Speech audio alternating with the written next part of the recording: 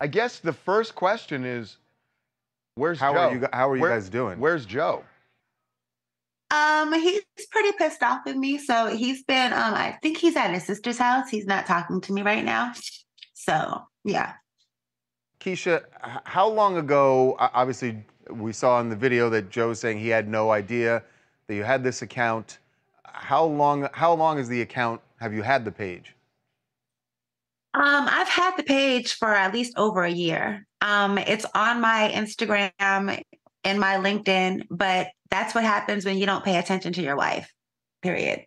Um, and, you know, he has a friend that he's been entertaining, and she decided that, she wants to really put a bigger, wedge in our relationship. So she went digging around my page and was like, oh, do you know that she has this?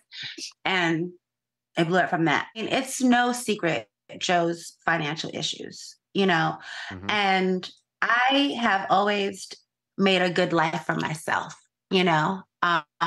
Before I met Joe, I was living overseas in Europe, and I had established myself as a singer, and I came back here, thinking that with his persona and who he was, once we got together and I found out who he was, that it would only take off, other things. But, not everybody's hustle and drive are the same. And depression is a serious thing also.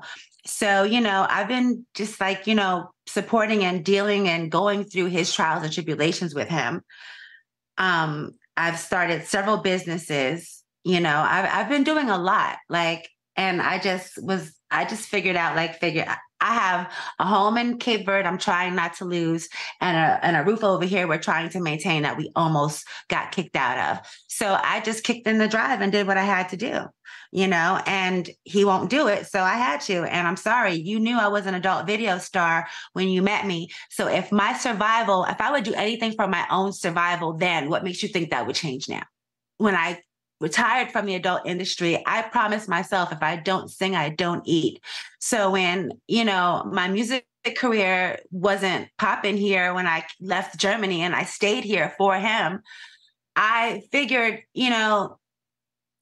I would, start a business. I started a puppy friend social club business, a dog sitting business. And then COVID happened and that screwed everything up. I have a moving company, that he actually works for me. Like, he works for my moving company. I'm tired of being the one to figure shit out. So I figured it out the best way I know that can maximize the money that needs to come in, because I'm tired of living I'm tired of living minimal, It's not fair. And I don't understand how you could have had such a maximized life and be so content.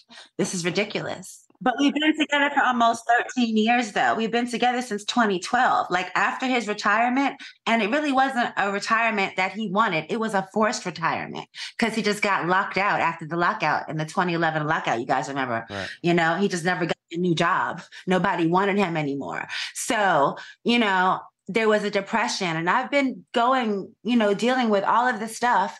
And I'm sorry, I'm not sorry for what I'm doing. I'm just sorry that he can't understand that that wasn't a selfish decision. It was a decision that I made. I made an executive decision when my man wasn't taking the lead. I really love Joe. I love him.